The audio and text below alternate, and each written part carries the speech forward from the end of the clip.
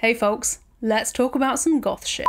There are certain places you expect to find skulls, like in bodies, on the shelf of a witch's hut, maybe in some kind of like lab or something.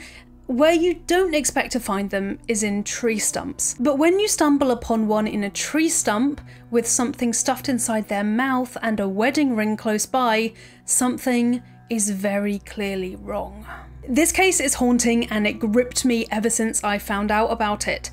It might sound like some kind of folk horror, but it's not. It's painfully real. It's an utter tragedy that we still don't know the identity of the victim or who put her in a witch elm and why. I've done some deep diving and have read through newspapers from the 1940s and 50s to try and bring you an accurate portrayal of what exactly happened and the steps that were taken in the 50s and 40s to try and find the culprit. But I'm afraid if you're looking for a solid answer, then there kind of isn't one, but stick with me because there are a few theories that could really explain what happened. I'm Zoe Dels, and this is the mystery of who put Bella in the witch elm.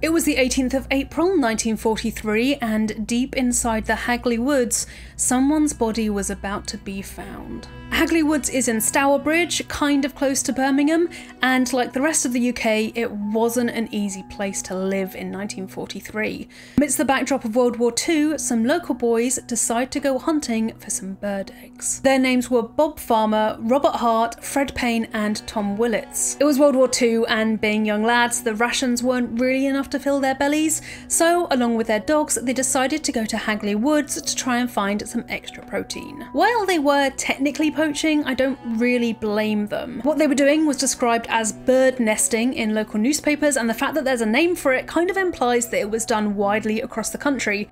Besides, I doubt Lord Cobham, who owned Hagley Woods estate, would have really missed a few bird eggs. Searching the trees for any nests, they were having a normal day. Until Robert saw the witch elm.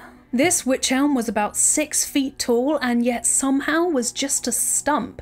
And seeing as it was hollow inside, Robert thought it was the perfect place for there to be a bird nest. It was about 24 inches wide at the top and then 17 inches wide at the bottom, and you'll understand later on why these measurements are particularly important. It was also 35 yards away from the nearby Hagley Wood Lane, which will also become important later on. As Robert thought there might be a nest in the tree, he decided to climb up and have a look inside. Staring back at him was a skull. It was lying on its right side, and chillingly, scraps of skin and hair were still attached to the bone. To say the boys were shocked is an understatement. I can't imagine what it must be like to find a skull, let alone when you're just having like a normal day with your friends. So by the sounds of what happened next, it sounds like the other boys couldn't quite believe that he'd found a skull, which is fair enough. So Robert raked it out with a stick to show them, and then they all got suitably spooked and put it back. This obviously has implications in terms of evidence and the placement of the body later on, but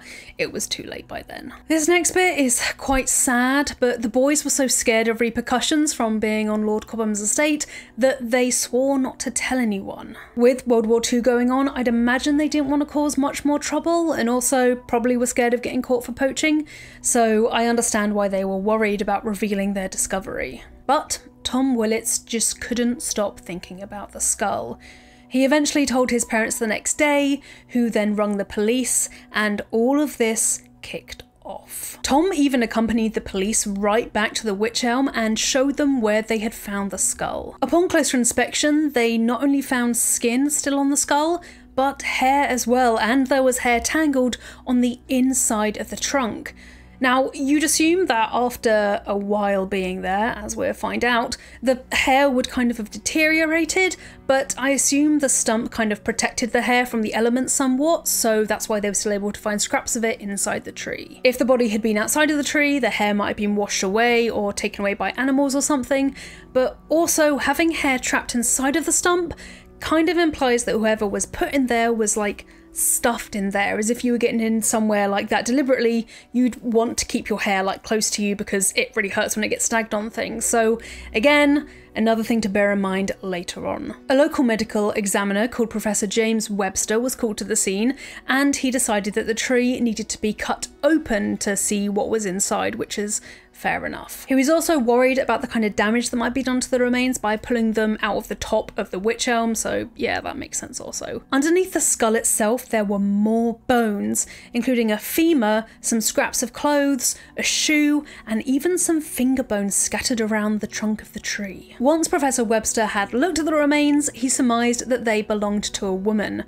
I'm going to call her Bella, because to be honest, this case has been going around for so long that I kind of feel just sad that we still don't know who it is. I'm going to be calling her Bella because of some messages that appear later on, but also I feel like it's important to keep calling her Bella so that you realise that this is a woman who died. It's not some kind of like quirky, folk horror-y like tale to tell kids at bedtime. A woman was killed by someone and we still don't know her identity, so calling her Bella makes her feel like more of a rounded individual, just to kind of like emphasise that someone died here and we should take that seriously. I just don't want to forget that she was a real woman and she didn't deserve to die in this way.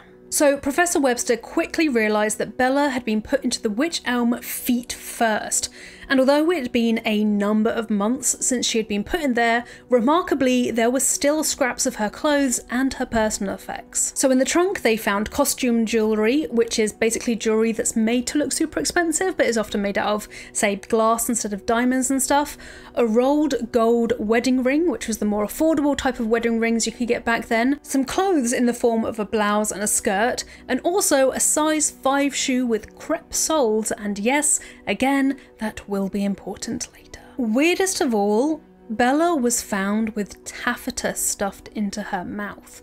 It had been put in there with such vicious vigour that it was still there months after she had been put in the wych elm. During World War II, taffeta was used in petticoats and nightgowns, although some people suggested that the boys used it to, like, I don't know, dampen the blow of the stick as they tried to pull the skull out, but what boy would just walk around with a length of taffeta in his pocket? So that just doesn't make sense to me. In fact, the taffeta looked like it was ripped from her clothes, so whoever had put it in her mouth had just ripped it off of her.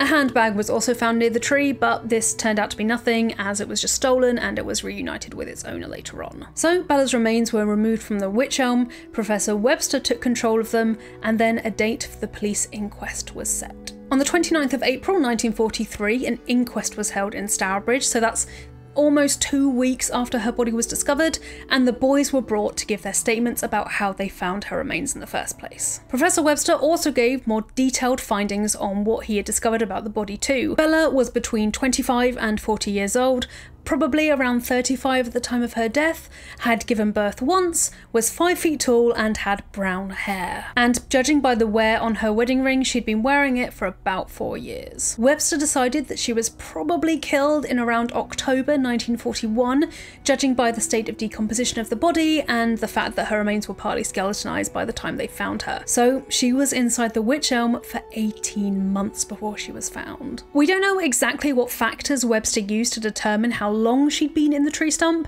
because you'd assume she was exposed to the elements for those months she was in there, so perhaps it could have accelerated the decay of her body, but either way, Webster's the expert and he says 18 months, so we're going to go with 18 months. Interestingly, Webster couldn't find any marks of violence on Bella's body, and so he suggested that she had probably been asphyxiated.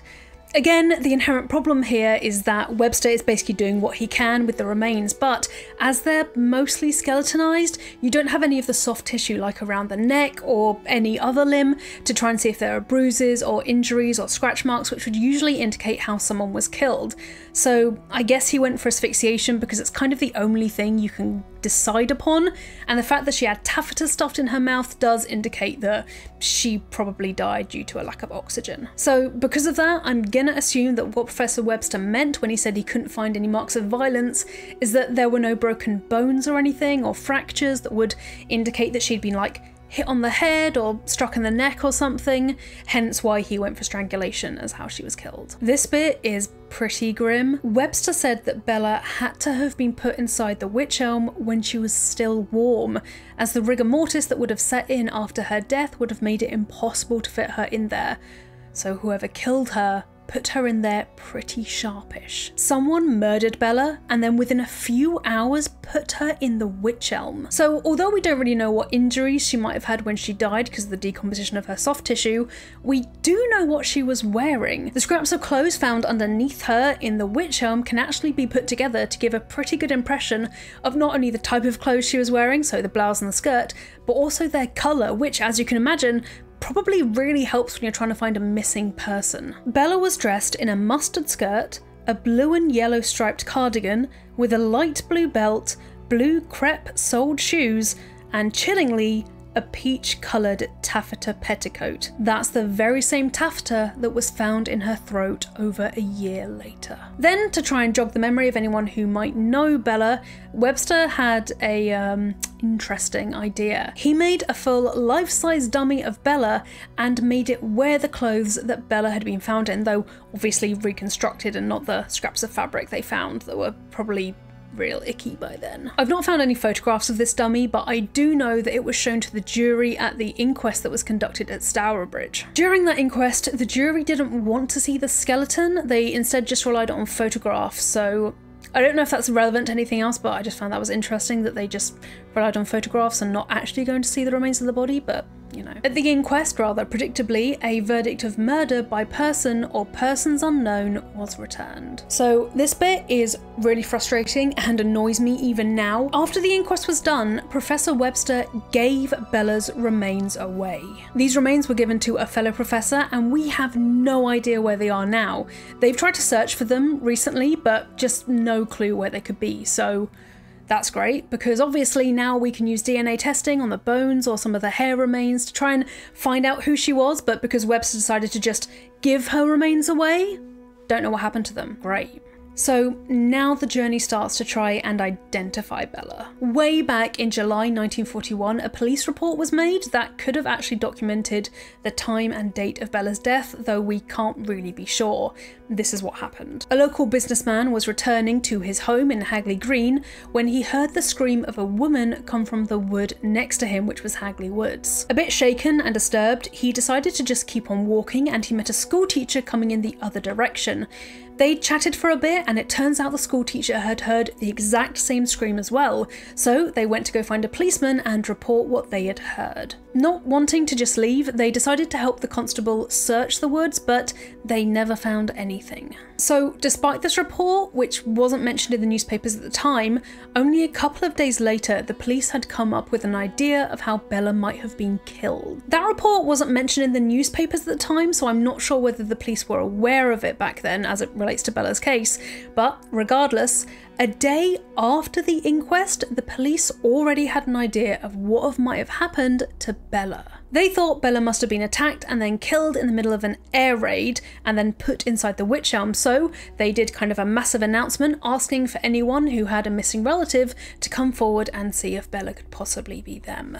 Hey Toto, a cat might jump up soon. I have a cat now. So the case became really well known in the area, so much so that just the day afterwards, on the 30th of April, one of the local newspapers reported that people had already come forward and tried to see if Bella was one of their missing friends or relatives. Unfortunately, although the police went over 3,000 missing persons cases, none of them were a match to Bella. Toto, what are you doing? Ridiculous cat. At a loss for leads, the police decided to try and find out where her shoes came from. They were quite distinctive as they had a crepe sole and were blue, so might as well give it a go. Hello. The shoes were traced back to the Waterfoot Company from Lancashire, and the police found all but 4 pairs of the shoes. Those 4 pairs had been sold in a market in Dudley, which was pretty close to Birmingham and therefore Stourbridge, so it's distinctly possible that Bella was a local. Investigators also went through local dental records to see if they could find anyone who matched Bella's teeth, as she had a pretty distinctive set of chompers. Her front teeth overlapped just like mine, and there was also a distinctive lack of one of the tooths, which is the way I'm going to pull it, sure, that looked like it was removed by a professional, so she can't have done it at home. But despite this, which is pretty distinctive when it comes to dental records, the police didn't find anything. They contacted every dentist in the area but didn't turn up any leads.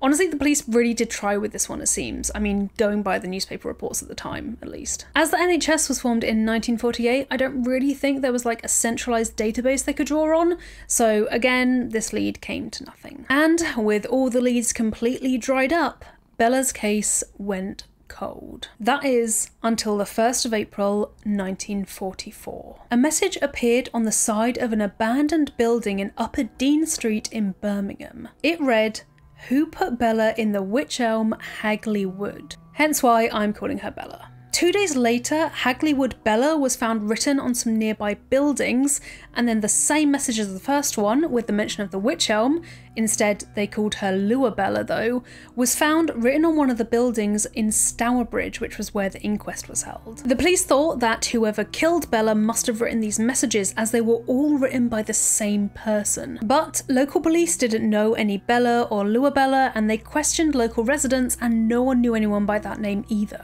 It wasn't until 1953, almost 10 years later, that the police found who wrote the messages, and he's just described as a crank in the newspapers from the time, but again, another lead that went cold. However, the message "Who put Bella in the Wych Elm" would stay in the local consciousness and national consciousness for a really long time, as evidenced by the fact that I'm making a video about it in 2022. So although the guy wasn't the person who killed Bella or knew anything about her, at least he kind of made it stick in people's minds, I guess. In fact, similar messages can still be found today.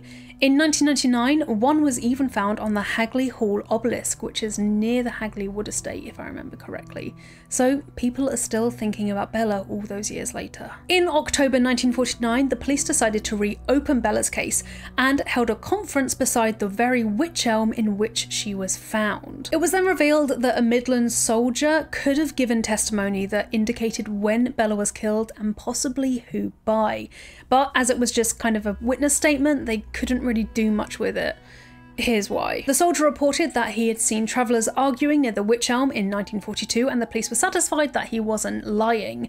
But as it was now 1949, all those leads had again dried up because the travellers had moved on. As you'll find out, because it's in some of the other cases that I'm going to cover on this channel, travellers are used as a scapegoat in quite a lot of circumstances, which sucks. So the fact that this soldier reported travellers arguing kind of just indicates the prevalent mood of the day that, you know, outsiders could be responsible for murders rather than it happening in their very own town and being conducted by someone who they might know. So yeah, that's what I think of that story. So newspaper reports became rarer and rarer from 1949 onwards and eventually dried up completely. 1955 saw Webster give the dummy he had made of Bella's body to the Birmingham Medical School, and then in 1958 he decided to go on TV. Webster said on TV that the police had identified Bella's body, but he couldn't say who it was, and neither could the police. So who knows if he was telling the truth or not. That's pretty much everything that happened. There's a couple of other things which are interesting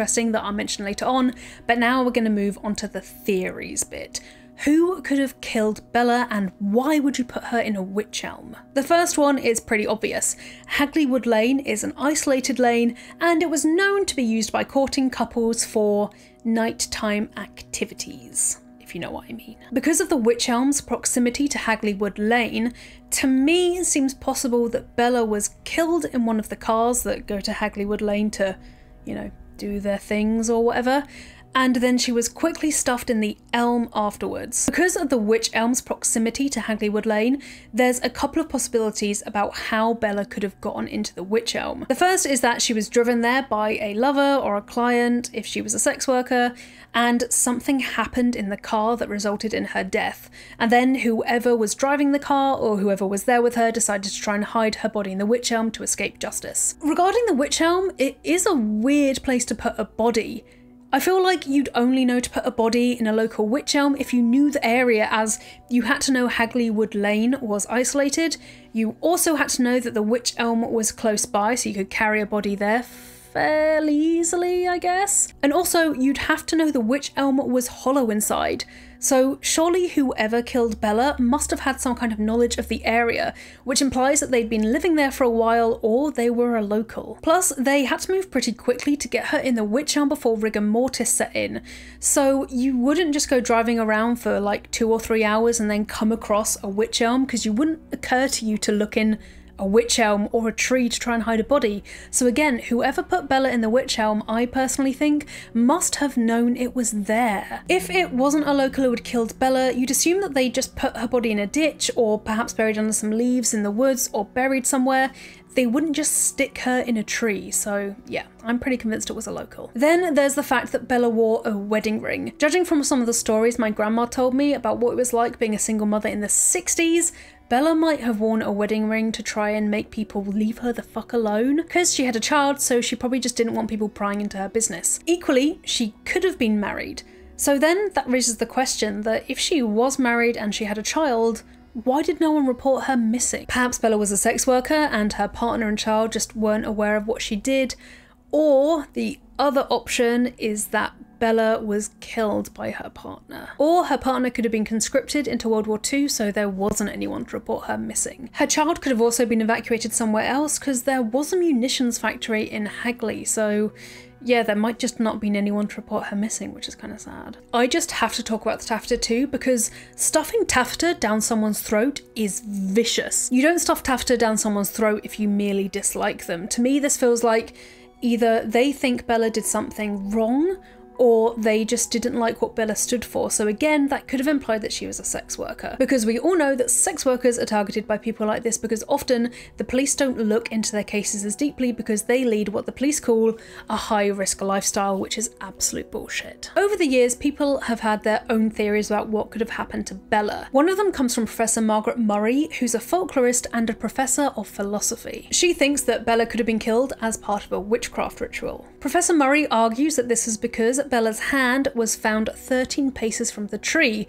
which is stretching the facts already, as we know that Bella's finger bones were found kind of scattered around the base of the tree itself. Professor Murray then suggests that her missing hand could have been used in a Hand of Glory ritual. A Hand of Glory is the preserved left hand of a murderer who was hung at the gallows, or alternatively, the hand that did the deed. The idea is that if you turn it into a candle, it will bestow great power upon you and can unlock any locked door. The massive issue I have with this, and I'm pretty sure you can think of it already, is that Bella wasn't hung at the gallows, so even if you did take her body parts, the Hand of Glory ritual wouldn't work in the first place. And if I was in that situation, I'd do my due diligence and make sure the person I was killing was actually decent for the Hand of Glory ritual, which Bella isn't. The more likely prospect is that Bella's finger bones were found scattered at the base of a tree because wild animals got to her body, and as they consumed parts of her, they dropped the bones around the tree. That's probably it. Then there's the spy theories. This might sound strange, but remember, Bella was killed at the height of World War II, so there's the real possibility that people could have thought she was a German spy and could have killed her for that fact. In 1953, the Wolverhampton Express received a letter from someone who would only call herself Anna of Claverley. These letters would bring the case of who put Bella in the Wych Elm right back into the public eye, as this is what Anna said. As much as I hate having to use a nom de plume, I think you would appreciate it if you knew me. The only clues I can give you are that the person responsible for the crime died insane in 1942, and the victim was Dutch and arrived in England illegally about 1941. I have no wish to recall anymore. Okay, Anna, thanks for that. Police were understandably quite interested in speaking to her further about Bella, and reluctantly, Anna agreed to a meeting. According to Anna, her ex-husband was a conspirator with the enemy and would coordinate with them and feed them information so they knew where to direct their attacks when bomb raids happened. Anna couldn't keep up her nom de plume for that long though once she started to talk to police. She was soon identified as Una Mossop, whose ex-husband and alleged conspirator was Jack Mossop, who was in the Royal Air Force. Alarmingly, Una claimed that Jack had seen Bella get killed and he knew who killed her. According to Jack, Bella was killed by a Dutchman called Van Ralt. One night, Jack was in a bar with Van Ralt and Van Ralt found out that Bella was a spy and he strangled her, presumably not knowing that Jack was also a spy. The reason I look like this when I'm saying this is because the story is dodgy as hell, as Una told another different version of the story as well. The second version of the story is that Jack, Bella and Van Ralt were drinking in a pub and Bella had a bit too much to drink. So, to teach her a lesson, Jack and Van Ralt decided to take her drunk body and put her in the Wych Elm. To teach her to stop drinking so much? I guess? This just seems wild to me. The story goes on that Bella couldn't get out once she'd been put in, so she died in there, but as you'll have realised, this leaves out the fact that she was found with taffeta in her mouth. And also, why would someone do that to a person? I can't imagine why that would come into anyone's head, to put your drunk friend into the stump of a tree, and to teach them a lesson nonetheless. It just doesn't sound plausible. Una goes on to allege that Jack was put into a mental institution because the discovery of Bella's body caused him to have a mental breakdown. Police did try to find this Van Ralt character, but they ended up with nothing. And as Una's story had changed a couple of times since they had met her, the police decided to disregard what she had to say. Moving on to spy theory number 2, because yes, there is another one. There's this guy called Joseph Jacobs who parachuted into the England to be a spy for the Germans. He broke his ankle when he landed, was found by farmers, and when they spoke to him, he said he was waiting to meet up with a girl called Clara. Specifically, she was called Clara Boel. I think I'm saying that correctly, sorry if I'm not, but she never met up with him. People thought that Bella might be Clara, but this is categorically not true. Clara actually died in Berlin in 1942 from veronal poisoning, so again, nothing came of that either. Now we get to talk about the latest developments on the case, which you'd be surprised, there are quite a few. Over 50 years later, police reopened Bella's case. In 2005, the West Mercia Constabulary reopened Bella's case and re-examined all of the evidence they had, minus her remains because we don't know what Webster did with them. They ended up closing her case again in July 2005. That doesn't mean people have given up trying to find out who she was though. Caroline Wilkinson, who reconstructed the face of Richard III after he was found, gave Bella the same treatment in an effort to try and show people what she would have looked like when she was alive, and urged people to look through their family albums and see if anyone who went mysteriously missing matches what Bella would have looked like. So far, no one's come forward, but if you want to show this picture to your older relatives to maybe see if they recognise her from a family album or something, that could really help in trying to identify Bella. You should report anything you find to the West Mercia Constabulary, because I imagine they'll probably want to know too. Really, a good place to start would be trying to identify Bella and then go from there. But again, as we don't have Bella's remains, we can't do DNA testing on the hair that was left behind on her skull. Police volunteers have searched for her, but they couldn't find anything. Unfortunately, as Bella was found during World War II and then Webster gave her remains away, I think during the chaos of World War II it's really unlikely that we're going to actually find her remains, which sucks. And then there's the fact that as she was killed in 1941, whoever killed her is probably dead by now, so Bella's never going to get any justice. But as long as we keep talking about her, there still remains the slim possibility that Bella could be identified. The reason I keep referring to her as Bella throughout this video, as I said before, is because I don't want us to forget that she was a real woman who got murdered. Often people hear the phrase "who put Bella in the Wych Elm" and it's kind of told as like a story of like a spooky thing that happened, but someone lost their life and it's not fair that we don't know who did it and that we can't even know who Bella is. Whoever she was and whatever she is, I don't think she deserved to die, least of all by being stuffed in a Wych Elm. What do you think? If you want to chuck your thoughts in the comments below, then please do, because I'll be in there too theorising along with you. If you want to know more about Bella's case, then I really recommend the books by Alex Merrill. They've written 2 books on Bella already,